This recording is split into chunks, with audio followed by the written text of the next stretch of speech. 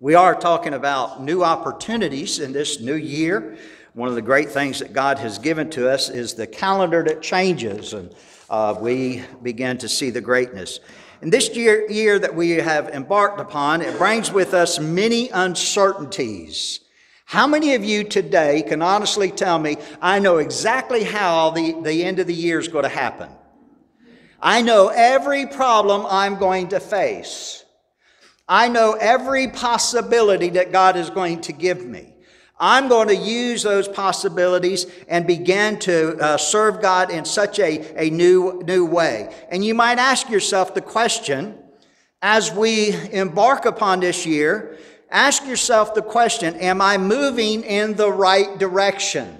Now, is it all coming in line? Is it beginning your life up until this point? Is the framework starting to be centered in the proper manner? Or is it somehow moving in the wrong direction? Better yet, let me ask this. Am I moving in the direction that God wants me to? Now, that's a little bit different, because let's face it, we as Christians, we as believers in Jesus Christ, we are to be moving in the way that God would have us to go. We are to be following Him. We are to be obeying Him. We are to be serving Him. And so when we begin to look at the concept of moving in the right direction, we need to ask ourselves, am I moving in that direction that God wants us to do? Starting something new allows you to do things you have never done before. We have all looked at our past and we say, well, I've done a lot of things in my past, but when you have a new opportunity, you have an opportunity to do something you've never, ever done before. And what is it that God wants you to do? What is it that you have never done before that He's trying to get your attention and trying to get you to step out in faith? There is no better time for you to start than today. For some individuals, what God is calling you to do is God is calling you to come into the area of giving yourselves to Jesus Christ. That might be what God is wanting you to do. Give your life to Jesus Christ. Others, God might be trying to get you to step out in uncharted territories of beginning to learn new things and beginning to find ways to serve Him. And others, it is the opportunity of 2022 to find a way to tell somebody else about Jesus Christ. What gives you confidence, what gives you peace, what gives you assurance in the midst of all the things that are happening. And so there's so many things that God could be calling you to do today, and we need to realize and we need to understand that each of us have this opportunity. So God's opportunity for you starts when? God's opportunity for you starts today. So understand this concept and begin to realize that He is trying to get us to follow Him. So God's opportunity for you starts today. Let's look at a couple passages of scriptures. We're going to be looking at these as the sermon progresses. We're going to be looking at Hebrews chapter 12, verse 1. We're going to be looking at Philippians chapter 3. We're going to be looking at 2 Corinthians chapter 6 and verse 2 toward the end of the message. So let's look at this. Hebrews chapter 12, verse 1. Now the Bible conveys to us, it is looking back over chapter 11, which is all the spiritual giants or the individuals who lived and served God and were faithful to God. And then in verse 1 of chapter 12, it says, wherefore, seeing we are also compassed about with so great a cloud of witnesses, let us lay aside every weight. Goes on, and the sin which does so easily beset us. Let us run with patience the race that is set before us. And what we begin to see is the concept here of Hebrews is beginning to allow us to understand we are in a race, but this race is not a sprint. You have a lot of people who join and they say they're going to serve Jesus Christ, and they're running here and running there, and lo and behold, they get burnt out. The Christian race is a long journey. It is to last from the day that you receive Jesus Christ to the day that Christ calls you home. You are to continue. You are to walk. You are to follow. You are to obey Him in all the aspects. So let's look at how our past regrets of last year, the year before, our mistakes that we made in the past, how our past regrets must be left behind. Now, what the author is writing in Hebrews is he begins to say to us, you need to leave your past in the past. You cannot fully serve with full potential when you are dragging the baggage of yesteryears with you. None of us would go to a race, I don't care if you're the slowest person in town, none of us would go to a race in which we are carrying 50 pounds of baggage with us. And we get there on the starting line and we got that extra 50 pounds of weight with us and we start out to run. That would be foolish. We need to somehow leave it behind. We need to set it behind in this process. We need to walk away from it. We need to deal with it and walk away from it. And Scripture gives us that opportunity to deal with it. It says that we need to let it there. We need to, look at what it says, we need to run with patience that the race that is set before us as individuals. We need to fulfill the purpose that God has given us, and we can't fulfill it when we're dragging the yesteryears with us. Get rid of the past. Deal with the past. So many people cannot live in the presence of what God wants them to do because they're holding on to something that's happened in the past. 5 years, 10 years, 15 years. Even some family members have had a history, 50 years, and they're still holding on to something that happened. And when you talk to them, many of them cannot even realize what is going on, what basically has happened, what caused this rift or this break between our relationship. So we need to understand 3 things I want to deal with in regards to our past.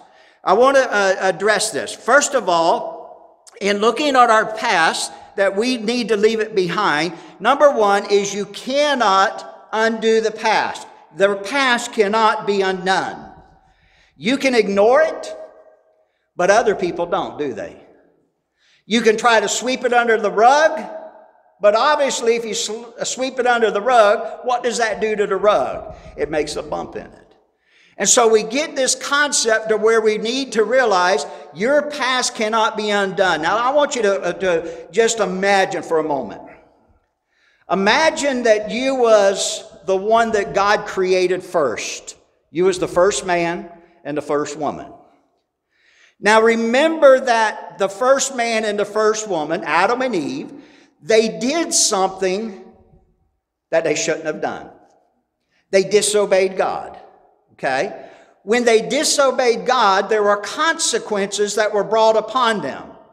Now what God did, because of their disobedience, because of the sin that they committed, they were cast out of the garden. Did you know that? Now, being cast out of the garden didn't mean that they could not look back and see the garden. So look at Adam and Eve, if you was them, and you're looking back and you see and you're focusing upon what you did, your disobedience, and how you realize, I can't undo my past.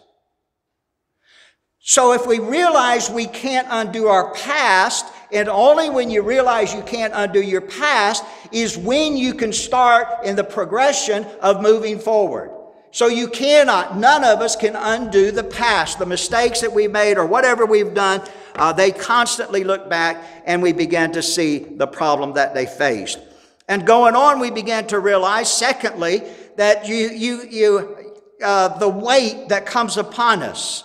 You can't win, you can't run, you can't fulfill your purpose because of the past has a tendency to weigh you down.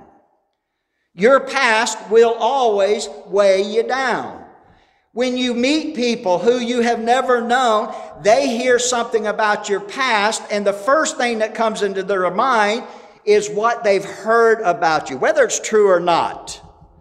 They make judgments based upon what they've heard about you.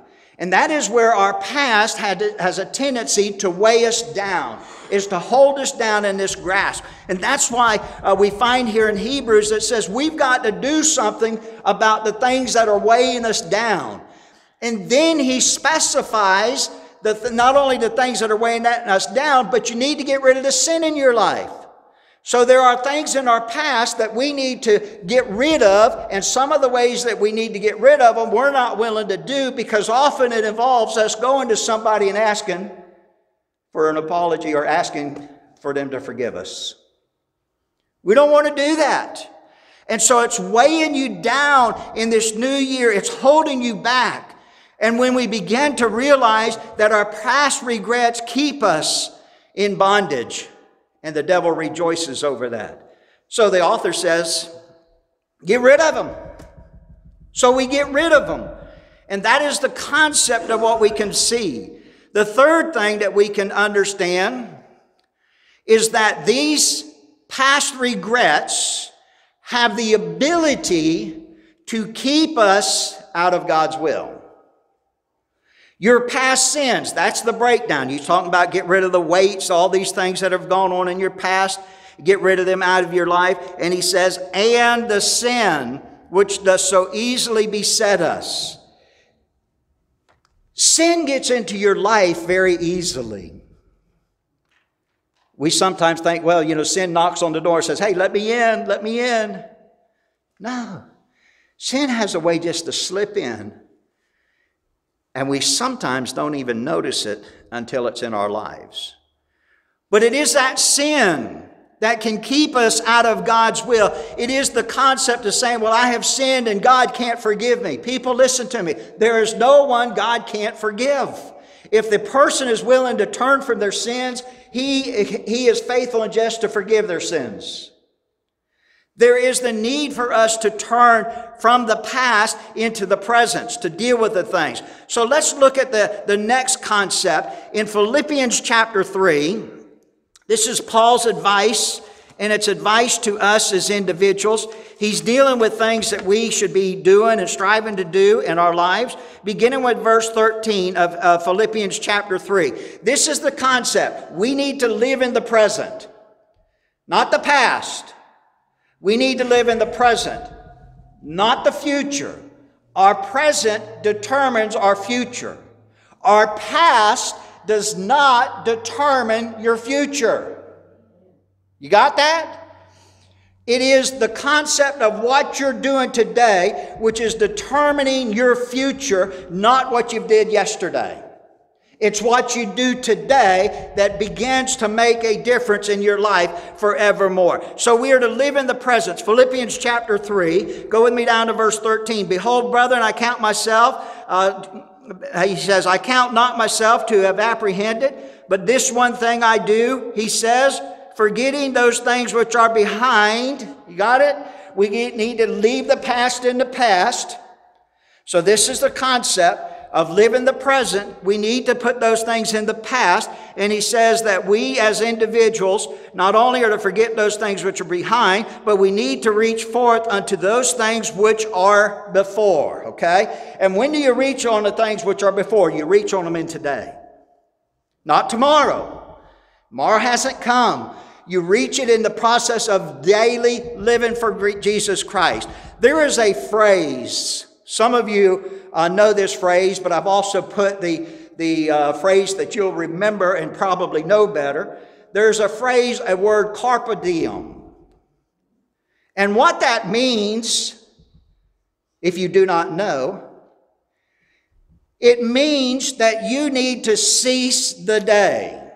I've got it right there so you can begin to see it. It is carpe diem. And that is that concept. And this was something that was written by an individual, a poet, a Horace, more than 2,000 years ago. This has been a statement that has been used and abused in so many different ways, but it is a profound statement.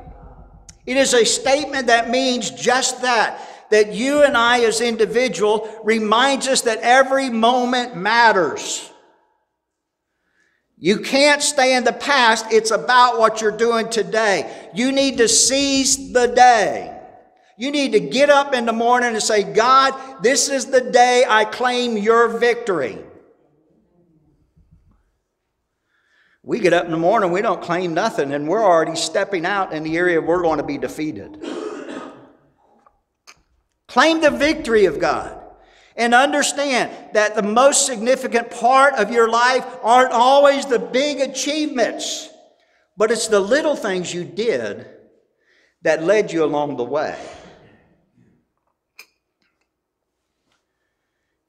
Each opportunity that God gives you is an opportunity to move forward. Those little nameless acts of kindness in love speak volumes. So seize the day. So how do we really seize the day? How do we live in the present? How do we somehow get our focus upon the past and wrapped up in the future of what you're going to have when you retire? My prayer is none of us ever retire. That we all, especially in our relationship with Jesus Christ, keep working till the day that God calls us home. What a glory that'll be. So how do we do that? How do we carpe diem? Number 2 in this area, we need to make wise decisions. Now, I venture to ask, well, I'll go ahead and ask. Have you ever made an unwise decision? Now, don't look to your neighbor and say, well, I have. Don't blame somebody else. Have you ever made an unwise decision? And what we've got to do is we've got to start making wise decisions. And the area of making wise decisions, we often will reach out to many books out there that will teach us the ways of investing, and that'll bring us in the right direction. Did you know the Bible, the Word of God, is the best book for financial direction? God says, seek me first, and I will add all these things that you have need of. You know what people are doing? They're seeking God last. So we need to make wise decisions. We need to say, Lord, I need to make a wise decision today. I need to make a decision that will move me in the right direction. And the way that we make wise decisions is that we as individuals, we need to learn more about God, and we need to learn more about God daily. Are you studying about God? We study life, we live life, but yet the maker of life, we throw him aside and we say, I can do it all without God's help. Truth is, you can't do it without God. If God didn't exist, we sometimes fail to realize, if God didn't exist, we wouldn't exist. You say, well, he started things back then, but he's just not actively involved. Listen, people, if God didn't exist, we wouldn't be able to breathe. You see, we're dependent upon God, and we need to learn more about God. We need to be in God's Word and studying God's Word and finding how God's Word is speaking, and God's Word is causing us to serve Him in such a great way. So we need to learn more about God. I'm here to tell you something. The more you study about God, the more you need to know about God.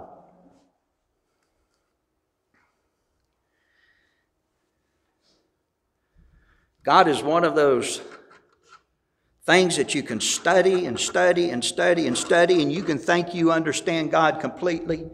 The truth is you can't. We try to put God in our framework. We try to say this is what God is like.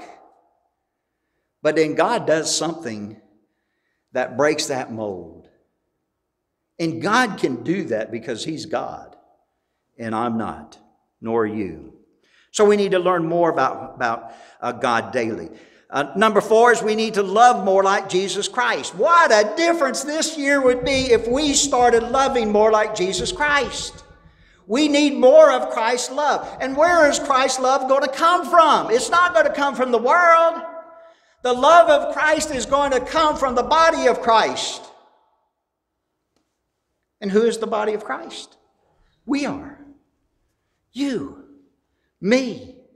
People who have received Jesus Christ. We need to love more like Jesus Christ. We need to find a way to love more. Well, am I to love people who do me wrong? Well, what did Jesus do? Jesus loved even the ones who nailed him on the cross, which that's us, not just the Roman soldiers. Jesus on the cross says, Father, forgive them. Hard words. But what we need in the area of the new opportunity of new year is we need to love more like, we need to seize the day. We need to carpe diem, and we need to start loving people more like Christ loves us. Number 5 is just basically a look back on the carpe diem, is that you need to make each moment count. If I asked you to chart your daily events, and you began to chart everything that went on that day, did you make each moment count? Now, what I'm talking about is not count for you, but count for God. Because truly, God is the giver of all things. And the more we serve God, the more God blesses us. Now, I'm not saying that He's going to give you a buku amount of money. I'm not saying that. But I'm here to say to you that you cannot outgive what God has already given for us, to us, and will give to us. How much is heaven worth? Well, I guess the true way to get an understanding of that is to be dangled over the pits of hell.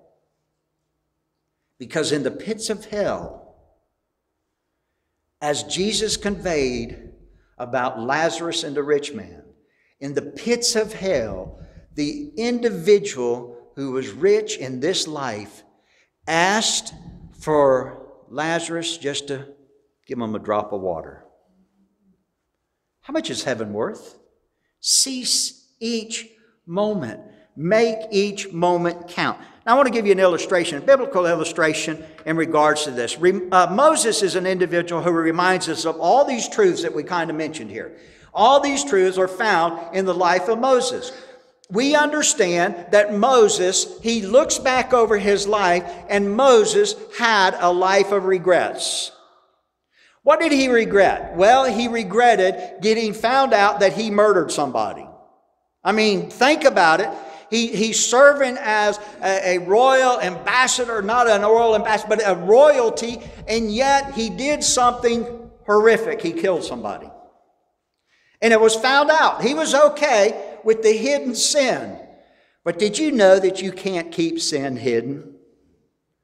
Sin will always find a way to come out. And well, it came out, and Moses fled. He was 40 years of age, and he fled Egypt. He gets out of Egypt. He gets out of Dodge, if you want to use that expression. He runs for his life.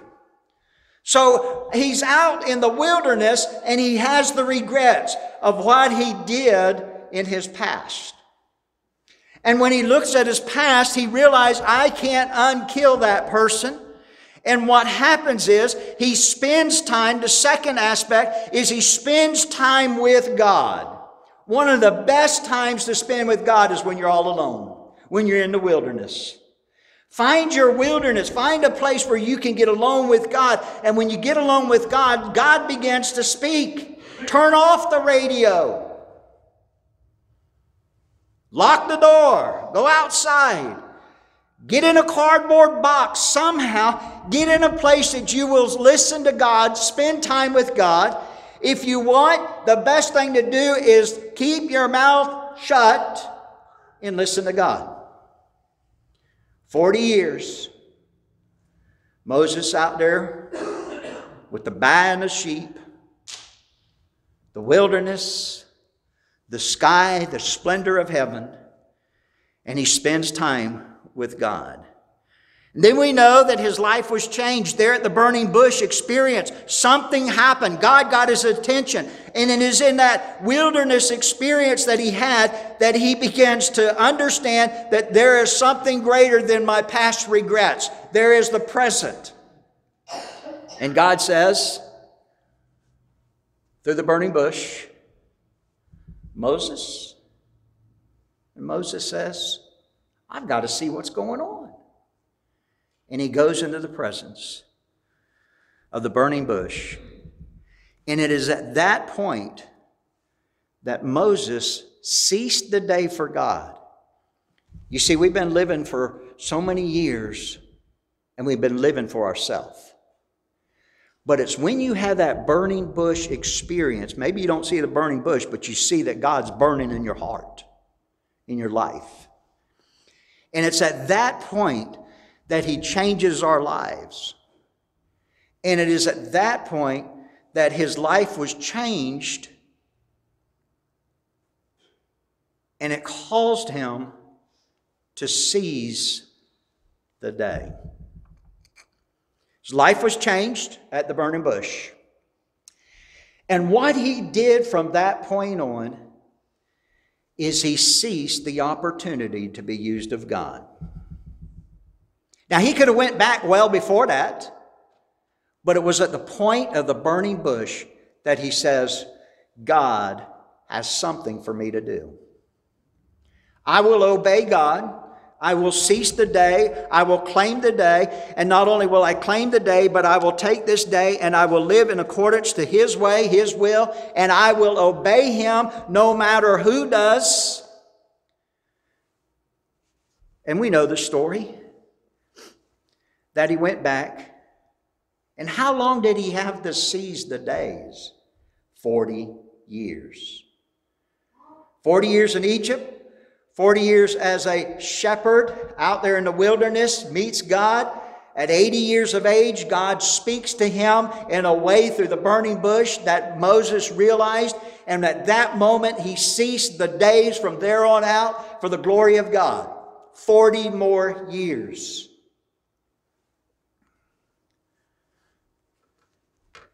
$40 dealing with stubborn mankind. Boy, that's a long time. But let me say this. God has been dealing with some people longer than 40 years. And he's still waiting. He's still dealing. He's still dealing. And he's waiting for them to just seize the day, take advantage of the opportunity, and begin to give them their lives over to him. Now, when you look at 2 Corinthians, it's a passage that Paul writes, and he encourages us in this concept. He says in 2 Corinthians chapter 6 and verse 2, For he saith, I have heard thee in a time accepted, and in the day of salvation I have secured thee. Behold, now is the accepted time. Behold, now is the day of salvation. And what this allows us to realize is that your opportunity is today. It's not in the past, it's not in the future, but your opportunity is point blank today. It is the concept of realizing that you can't go back in the past and accept Jesus Christ, but you can do so in the present. You can't wait till tomorrow because we're not guaranteed a tomorrow. You must make it right in the present. So if you want this year to be the best year ever, it comes to the point of saying, what am I going to do? Am I going to commit my life to Jesus Christ? Am I going to listen to what he is saying? Am I going to obey him and allow the remainder of my life to be such a glorious time that I will radiate the glow of God Almighty? Isn't that what Moses did?